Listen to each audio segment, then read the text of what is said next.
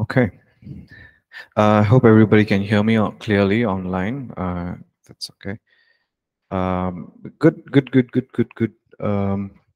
It's good Monday morning so far.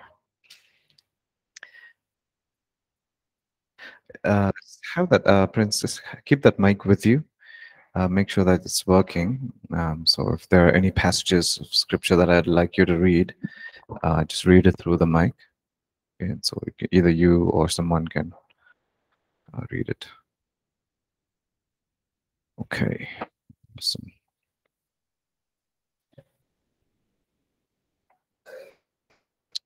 Okay, let's get started right away. So far in the last class, we studied about how Jesus came to do the Father's works, right? And the list of things that he did. And time again, we looked at the Gospel of John, and it's just something beautiful that stood out. We've read the Gospel so many times, at least. I've read the Gospel of John before, but I was just preparing for this classes, this sessions. I mean, just something just stands out. One of the things was it's such a beautiful love letter between the Father and the Son. The Father saying, "I love you," and the Son saying, "I love you more." It's one of those things, right? And then how he taught us that Jesus showed that Father loves us the same, the way he loves his Son. And then Jesus teaching us we can love the Father just like, he loved the Father. And so in everything that he came to do, Jesus, by dying for our sins, destroying the works of the devil, in everything that he did, he came to reveal the Father to us, isn't it? And that's basically what we looked at the previous chapter. Jesus did not do anything that he did not see the Father do. He spoke what the Father told him to speak. Right, and that should be the prayer of our lives, in our walk, in any area of ministry that we are called to do. Right, so just to speak and pray over what's in the heart of God. Right, that's basically what we've covered so far. What we'd like to do today in this class is start from chapter 4.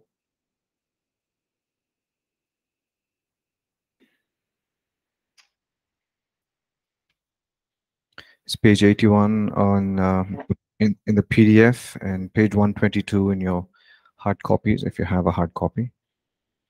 Page 81. Okay.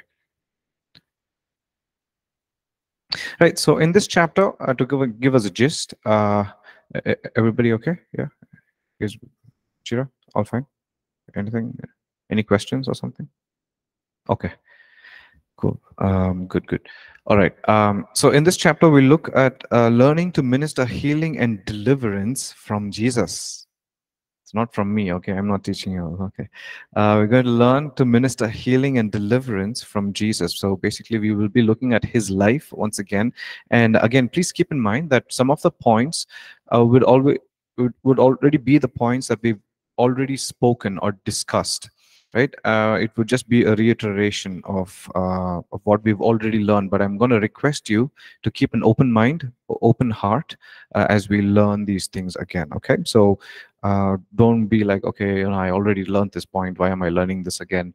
Maybe something new can stand out of this. Okay, so in this chapter, there are 7 principles or guidelines or points that we will look at how Jesus went about, ministering healing and deliverance.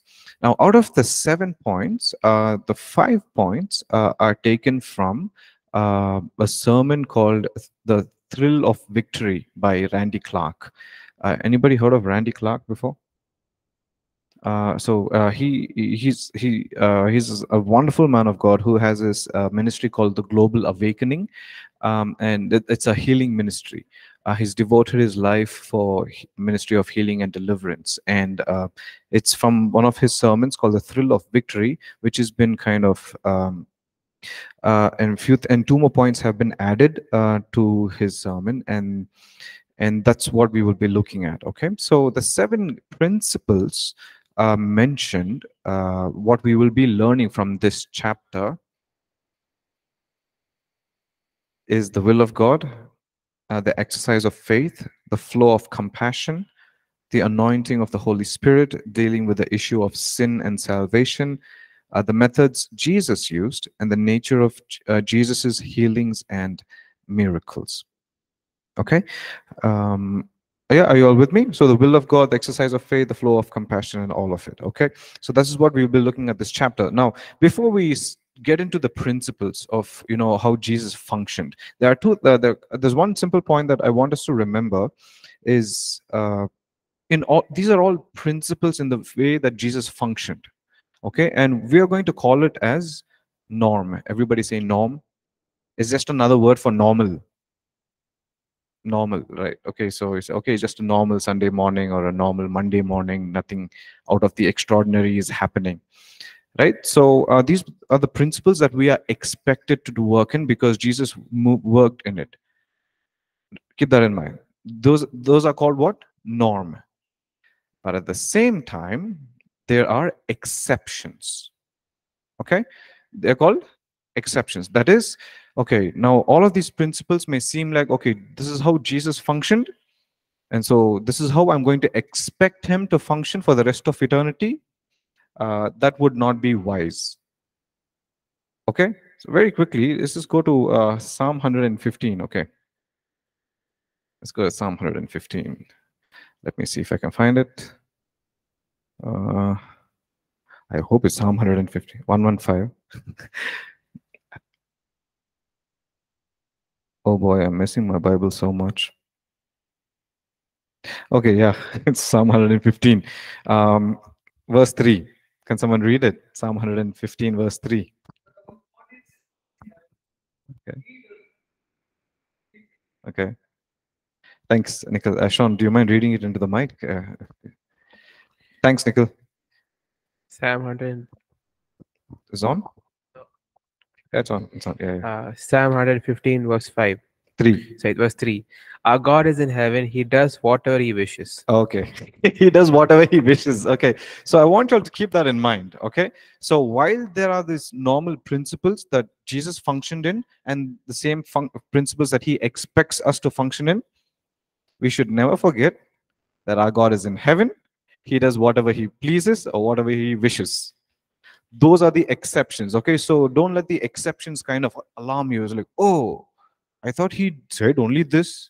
I thought he will move only like this. Right? Remember, guys, he is God. He will do whatever he wants to do. If you're not okay with it, find a way to be okay with it. Okay, because there's nothing you can do that will change. Okay, uh, I hope that's clear. All right. So the first principle is the will of God. Once again, that same point, right? We've established many times, multiple times in this course. Is it the will of God to heal people? And the people said, okay. Okay. So yeah, Jesus eliminated every single doubt on God's will for healing, isn't it? We never said, okay, let me pray and see if it's God's will. It's like I hear this with a lot of young people a lot, especially during this time of Valentine's time. It's like, this boy came and proposed to me, and I'm going to pray and see if this is the will of God, if He is the one for my life, and stuff like that. We don't, we don't do that. Okay, you have to do that, but you don't do that when you have to pray for someone. Okay, Anand. This, okay, so it's very clear that it's Jesus's will to heal everyone, right? To see his children completely be made whole, right? A couple of points there. Let's look at it. Jesus eliminated any question about God's will through what he said and did. Right? One of the classic example is in Mark chapter 1, verse 40 and 42. We see um, Jesus responded by saying, I will. When the leper is saying, okay, if you are willing, you can make me clean. Right? One of the points, important point there we looked at in the previous chapter is the leper is not questioning Jesus's ability. Right? If is saying, if you are willing, I know you can heal me. He's saying, I know you can heal me, but are you willing? If you look at it another way, right? And then so he's saying, yes, son, I'm willing. Be cleansed. Okay. So he eliminated any question. So there should not be a single speck of doubt in your mind or in your heart when you look at another person, or when you come across anyone who God leads you to pray for, whom you are led to pray for. You should not think, is this God's will? Is it God's will for me to go and pray for him? Absolutely yes. Are you with me? Right? So he also demonstrated that God's will is to heal all who came to him in faith. Okay, so if you look at the notes, there are multiple scriptures that's mentioned there, and we have read all those scriptures before in this course, right? From Matthew chapter 4 and Mark chapter 1 all the way to Acts, right? We see that Jesus healed all who came to him in faith. That is important. Okay, you see, time and time again, multitudes came to him in faith and they were all healed. Are you guys with me? So these two things, these two pointers are the normal principle, right? It's God's will to heal everyone, and he heals everyone who comes to him in faith. And then there's an exception. While he healed everyone who came to him in faith, while it is God's will to heal everyone, Jesus did not heal at random. Remember, he is God. I'm going to keep saying that, okay? And he does whatever he pleases. Okay. So, having said that, right, that's the third point. Yet, Jesus did not heal at random. So, there's a classic example of in John chapter 5, verse 1 and 9, verse 1 to 9. We're not going to read that. John chapter 5, verse 1 to 9, it talks about the man healed at the pool of Bethesda, isn't it? When you read that scripture, you see it around the pool of Bethesda, there were a lot of people, like a lot of people who were sick, who needed healing. But still, Jesus walks up only to this one guy. He did not have faith. He didn't come to Jesus in faith. But later on, if you read through the notes and we see in that chapter, he's saying, my father has not stopped working, and so I am not going to stop working, is what Jesus said. Are you with me? Right? And so again, what Jesus is saying is, I am doing what I see the Father do. This is the exception. Are you guys with me? Okay. And so the point here is, yes, it's God's will to heal everyone, and Jesus healed everyone who came to him in faith. But at the same time, there might be an individual, right, who's not asking for prayer or who's not seeking for prayer, right? But what is important is that you keep your heart open to see, okay, does this individual need prayer? Because not everybody is going to come and ask you, is like, pray for me. Are you with me? Right? And so you teach the word, you learn the word, you study the word, you encourage people, to come in faith, to receive the healing and whatnot. So that's the first thing, right? The will of God. Now let's quickly look at some of the applications. Okay, it's in your notes, hard copy of page 125. I think it's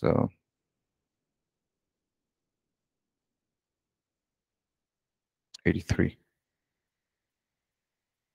83, yeah. So when people are unsure about the will of God, we bring them to a place where they know that it is God's will to heal them. The God who forgives is also the God who heals. Okay, highlight that if you have to. Remember that. It is God's will to heal everyone, and so we pray and minister to everyone. Yet we do not go about randomly or arbitrarily ministering to people. What does that mean? It's like we don't force them. If you don't, you go and ask, right? You see some of these, men of God who do this. Like, can I pray for you? They start with a question, right? To those who don't come and ask, can I pray for you? And if they say yes, we pray. And if they say no, it's like, no, I'm going to pray for you. You stand over here, hold them, push them down, and all of that. So, uh, that's what's happening here, right? Yet we do not go about randomly or arbitrarily or being rude or being mean, forcing people into it, right? Especially when they do not desire healing. right? It's quite crazy that some of them don't desire healing, right? We are tuned in to see what the Father is doing at the moment and what He is revealing. Okay, and so it's very important for us to be tuned into what the Father is saying, what the Father is doing. Um, for us to minister healing and deliverance. Everybody okay? Yeah, all cool so far, so good. Right. The second principle is the exercise of faith. The exercise of faith. Right? Faith and compassion are possibly the two most important principle in healing ministry. Faith and compassion are like the two secret ingredients or the key ingredients for healing ministry. Right, so we turn the page and you see that all these individuals mentioned in the gospel, the Roman centurion, the paralytic, the woman with an issue of blood, the two blind men, the woman from Canaan, the demon possessed boy, blind Bartimaeus, 10 lepers, all of them came with faith to receive from Jesus, right? And then Jesus was moved with compassion, right? To some of them he even responded saying, great is your faith. I mean, that's just beautiful words to hear from Jesus, isn't it? If Jesus is saying, great is your faith, I mean, and he's the faithful one, right? It's this remarkable. But having looked at all of these things, right, faith and compassion, we also look that there's one thing that stopped Jesus from ministering healing and deliverance: unbelief. Unbelief, people not believing, right? And we see that in Matthew 13, Mark chapter 6, Matthew 17:20, right? So he could not do mighty works, that's what the Bible says, because of their unbelief. um, right, and one of the town especially is saying, okay, Jesus, carpenter's son, he is doing all this. It's not chance. Like, have you had anyone say that? If it's more dramatic when you use Indian languages, you say, you are, like that, Here, you put that at the end, this follower, he's traveling the world, So an attitude like that immediately stops or hinders, for you, from you to see what God is doing and what God can do. Right? Are you with me? Yet, and so even still, exception, it says there were exceptions where Jesus ministered to people with little or no faith, and they were healed or delivered. Wow.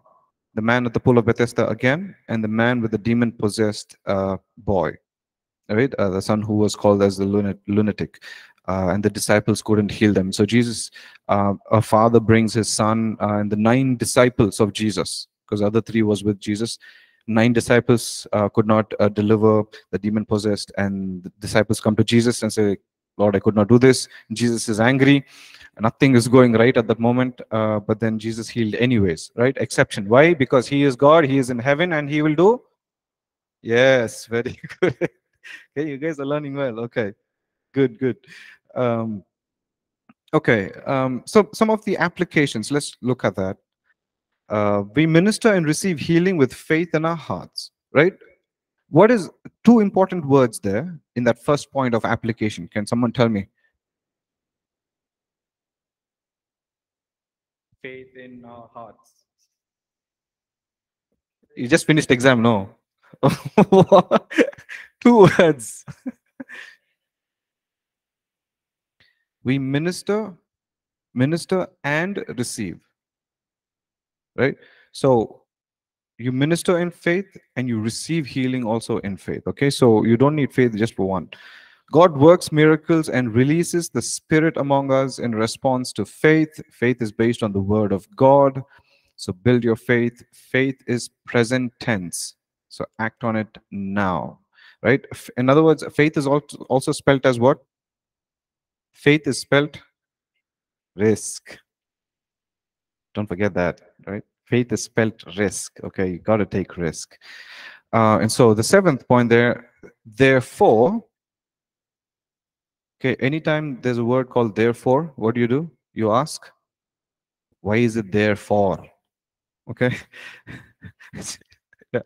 Step out and minister to people even when you don't sense a great level of faith in yourself. Okay, you wake up this morning and say, okay, I don't feel like doing anything in life. Doesn't matter. Okay, you should still go and pray. Understood? So even when you don't sense a great level of faith in yourself or in the people being ministered to, okay, you do what you have to do. Let God do what He has to do. You guys with me? Yeah. So 2 points there is the will of God and the exercise of faith. Okay. Exercise. You need to do. You need to act on it. You just can't say, "I have faith. I have faith. I have faith. I have faith." Oh, look at me. I have faith. I have faith, and not do anything about it. Okay. It's present tense. You need to act on it. That's why it's called an exercise, right? You can't say, "I'm working out, doing exercise by sleeping on the bed." Right? It's like I'm working out. you know, how are you working out? I'm working out by sleeping. That's also work, is it? Okay, exercise of faith. You need to act on it. You need to work. Okay, you need to step out and take that step of faith, as they say. Okay, and the third principle is the flow of compassion. Flow of compassion. Um, Few examples in the notes is Jesus had compassion on the multitudes. Jesus was moved with compassion and healed people. Jesus was moved with compassion and fed the multitudes. Jesus had compassion and healed the blind man. Jesus moved with compassion and healed the leper. The demoniac was delivered, was a demonstration of God's compassion. Oh boy. Exceptions. Okay, this is awesome. Jesus was angered and grieved with people in the house, in the temple, that is, and he still proceeded to heal the paralyzed man. Okay, exception. This is a classic and an awesome exception. Okay, this is an amazing point to prove that he does what he pleases. It's right here, right? So he goes to the temple and he see all these, money vendors in the temple. You remember where Jesus turned the tables up? Jesus got angry. Yeah, it's true. Okay, it's in the Bible. Jesus got angry. Okay, you see all these paintings of Jesus and all. It's like, Jesus is Pavam, like, he's like a shepherd. He's always hugging or something like that. Okay, there's no. I haven't seen a single painting with Jesus throwing the tables or with a whip in his hands. I haven't seen. If anybody can paint, please do one and give it to me. Okay. But look at that. Okay, Jesus is lost it. He is angry, right? You have tables in front of you. You want to start doing that? Okay, it's a demonstration in class. Let's do it, guys. Come on. So so Jesus is in that kind of he's in that state of mind. He's angry that the people have turned the Father's house and made it into a den of thieves, right? That's why he's angry. He's upset, but still he went ahead and he healed, right? The paralytic. It's in Mark chapter 3, verse 1 to 5. It's just something beautiful for us to keep in mind. Another thing, Jesus and his disciples did not appear very compassionate with the Canaanite woman, yet she received healing for her daughter in Matthew chapter 15. So we all know that story. Yes? Yeah, we all know it, right?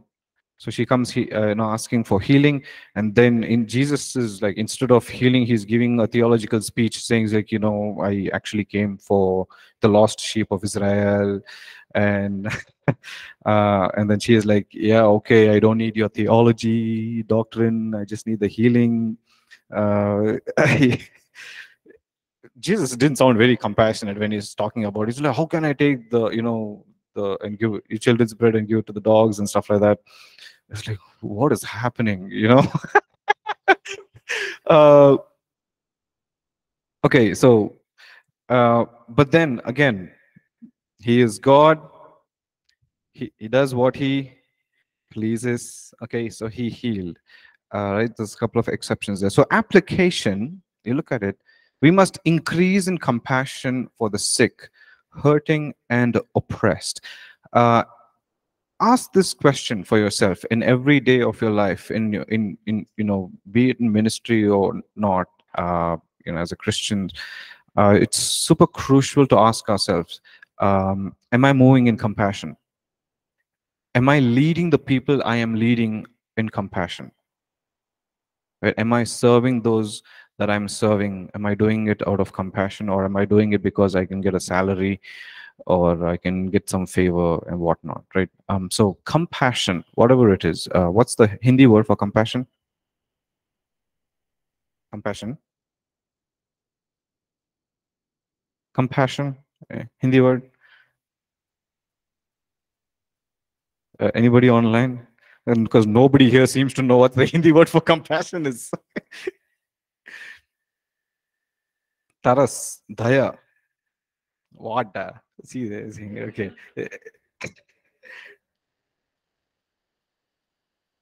So Nina says Taras. Is that, I'm going to ask them if it's right, Nina. That does not mean I'm doubting you. Okay, I'm just,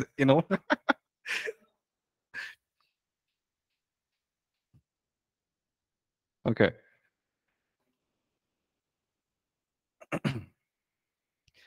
Okay, so you understood what it is right now. Okay, so do you have Karuna or do you have uh, Karuna is also a girl's name, isn't it? Okay. So be careful when you ask yourself that question.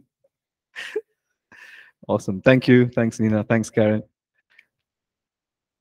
Okay. So application, right? We must increase in compassion for the sick, hurting, and oppressed. There is emotional suffering. You might want to highlight that if you want to. There is emotional suffering involved in healing ministry as you feel compassion for the people who are sick and hurting. Um, so this is again a very important key point for us as young leaders. Is there is it takes a toll, as they say, on your mental thing. So as you keep hearing all these. And I've heard some of these professional counselors say, because all day long, what they do, they sit and just have people come and tell them how miserable their life is. It's the truth, isn't it? It's saying, I'm going through this, I'm going through that. One person, next person comes and says, okay, I'm going through this, I'm going through that. My family is going through this. And the next person comes and says, I'm going through this, I'm going through that. And you are sitting there and listening to all of this. You're processing all of this. And at the end of the day, you are mentally exhausted. You're mentally tired, right? It takes a toll. And it's the same thing. And you see that in Mark chapter 7, verse 32, 35. And just look at verse 34. And, you know, okay, let's read that. Then they brought to him one who was deaf and had an impediment in his speech. And they begged him to put his hand on him. And he took him aside from the multitude. He put his fingers in his ears, and he spat and touched his tongue. Verse 34. Then looking up to heaven, he sighed and said to him, Ephatha, that is, be opened. Okay. Then looking up to heaven, he sighed. He did this. Be opened. As in, so don't live in denial thinking that, okay, ministry is all bed and roses, it's all fine, it's all cool. But as you keep hearing, people's problems, because it has some kind of a weight to it, um, you will feel drained. But then that should not stop us from ministering again. Jesus did not stop, right? So let's move on to the next point. Are you guys with me? Are you learning something? Yes, no, maybe? Okay, cool. So the next principle after the flow of compassion is the anointing of the Holy Spirit, right? The anointing of the Holy Spirit. Is this, again, to stress a couple of points. Jesus did everything what he did on earth with the power of the Holy Spirit, right? Everything what he did with the power of the Holy Spirit. He was sensitive to the move of God. He was sensitive to his voice. He was sensitive to the leading of God's voice, right? And we are encouraged to, and that's the norm, right? We are, what's the norm and the normal is we are expected to walk being sensitive to the Holy Spirit, to his voice, to the leading of his voice. But then there are exceptions, right? For example, in when you look at that the in the notes, you see it says the Lord Jesus did not always have the great environment to minister under the anointing. Often he was surrounded by the Pharisees, scribes, and Sadducees. Okay, you are not always going to have a beautiful pads being played for the atmosphere to feel is like, oh wow, it's amazing. I feel the Holy Spirit now. Okay, C major pads, just warm pads, just play it. Okay, and then like, oh, goosebumps, in the back. Uh, it's like, oh, it's real. You know, you're. I am sorry. Okay, you are not always going to have that kind of an atmosphere for you to minister in healing and deliverance, right? Like I said, Jesus was surrounded by Pharisees, Sadducees, people who wanted to judge him, find fault in him. Right, and also it's another example in Mark chapter 5 verse 30 about the woman with the issue of blood. Right, people were like, there was a crowd of people around Jesus, like full rush and whatnot. I mean, that's not the perfect environment, isn't it?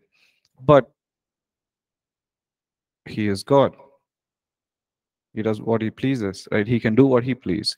And so if we walk with that intimate relationship with the Holy Spirit, we don't need warm pads, worship pads, as we call it, right? Um, Good environment or not, he can move through us. Amen? Amen. Okay, so a couple of applications. Let's look at it. The anointed person. God anoints people to bring healing to the sick and oppressed. We need to pray for more power, more compassion, and more humility. I read this verse phrase somewhere. It says, more the anointing, there should be more humility. Okay? Uh, we must come into a place of greater anointing so that we can see greater healings and deliverance. Right, God, I need more anointing. Would you be willing to pay the price, present for more? The unrecognized person. There are times God can and will use people whom we may not consider as anointed, as channels of his healing power. They simply minister in his name based on his word and faith in his word. Okay, the unrecognized person. You haven't seen a single poster of this person on Facebook or on the roads. No TV channel in their name, no famous ministry in their name. Will you be willing to be prayed by that person? Feeling the anointing. There are times when we can have a tangible feeling. Okay, listen to those words.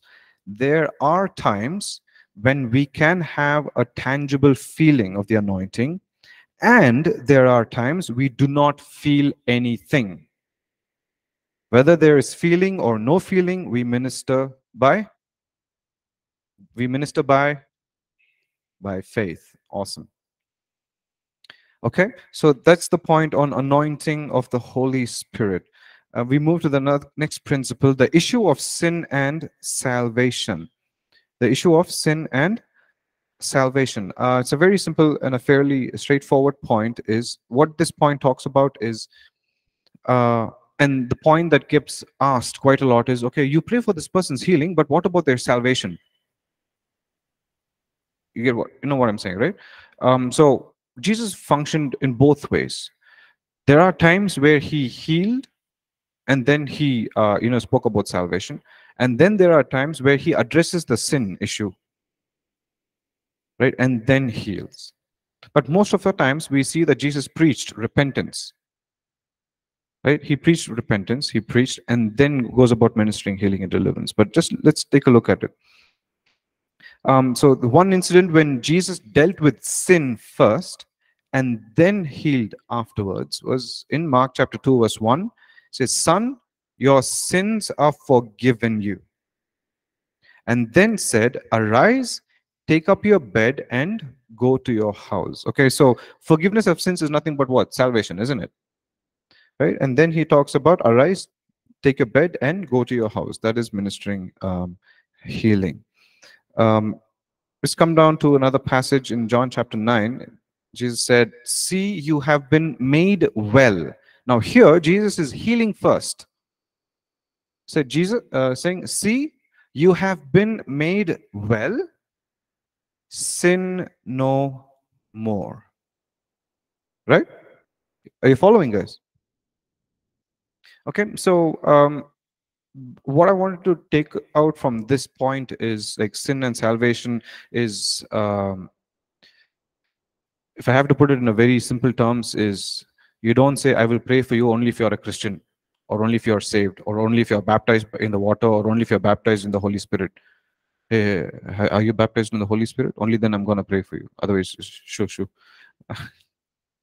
Right? So that's not how we function. We pray, right? We minister healing and deliverance regardless, right? And then present the gospel, isn't it? And that's the goal, isn't it? That everybody is saved. We see that that their souls are saved and added to the kingdom of God, right?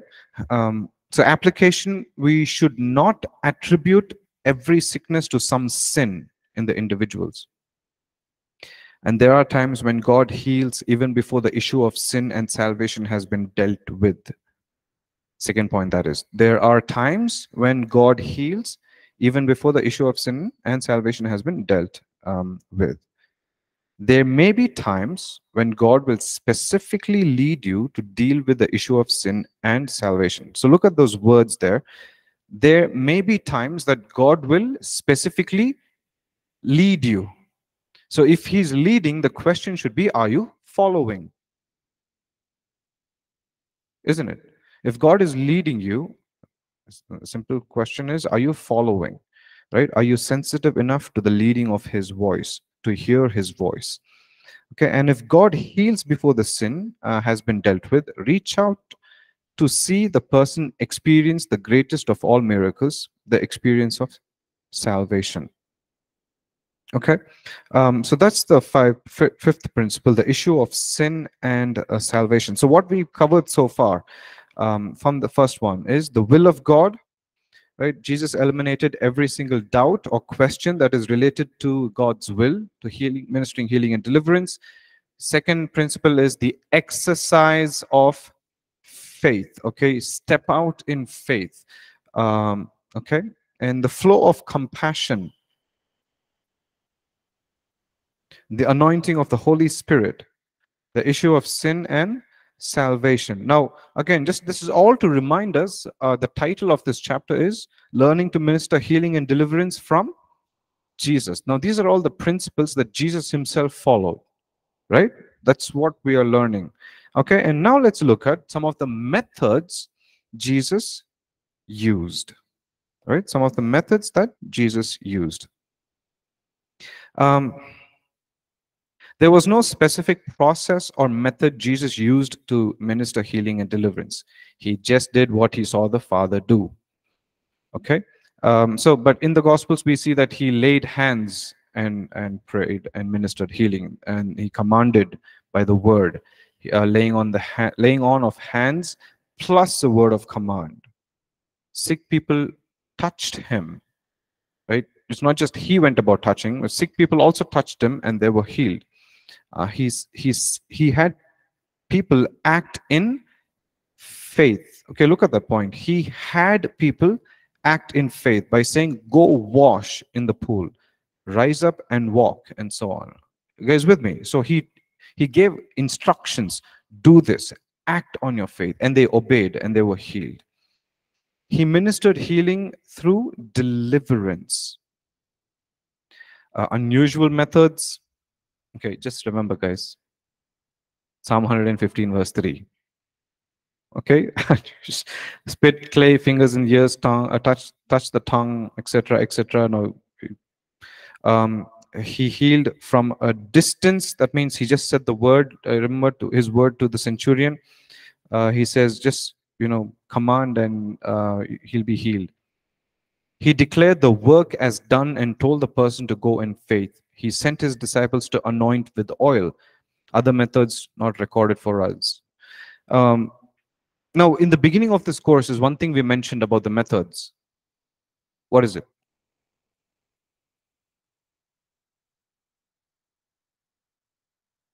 It's not about the method, it's about the person, right? Um, I mean, these are all the examples of how Jesus ministered, right? We lay our hands and pray as well, but that doesn't mean people will get healed only if you lay your hands and pray, right? So please keep this in mind, is that ministering healing and deliverance is not based on a method, but it's based on what you're hearing the Father tell you to do at that moment, and it is based on the person of Jesus. Are you with me? Yes. I've heard people who minister with oil, and people also who minister with water or whatnot. It's just a symbol, isn't it? It's a symbol, and it's an action of obedience. Are you with me?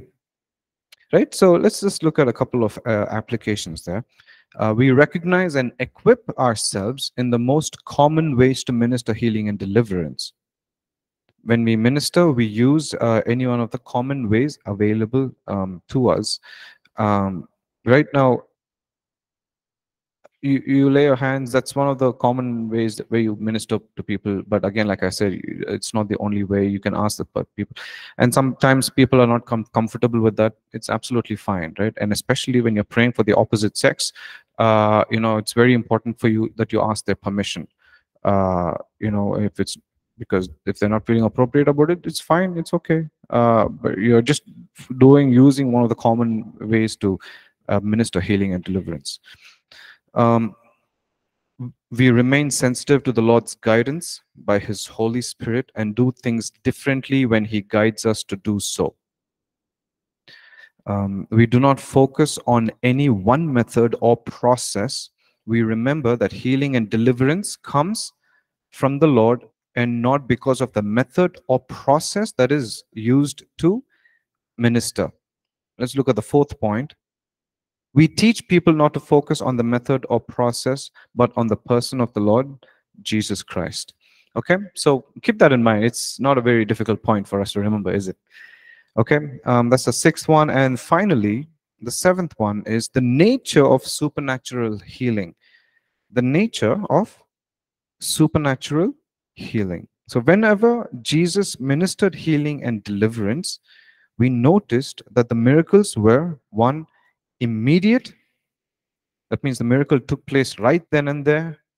Miracles were complete. The individuals were completely healed and delivered.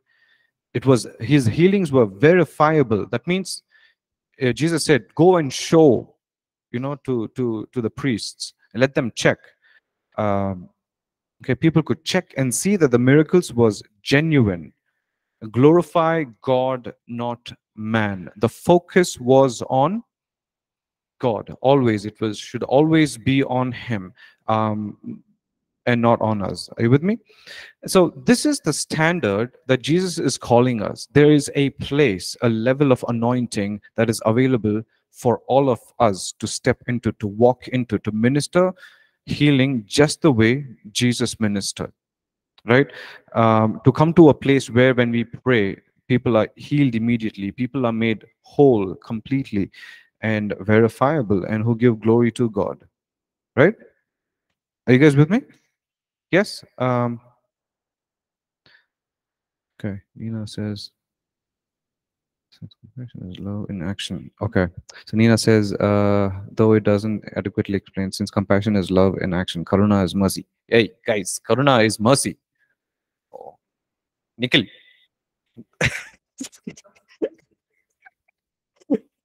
Okay. All right. Let's just pause here for this session, and we'll come back and we'll look at into the next chapter. Is it? Okay. Nikhil. I believe you. Awesome. All right, guys. So what we'll do, we'll pause here, we'll take a break, and we'll come back for the next session. Okay. Thanks, everyone.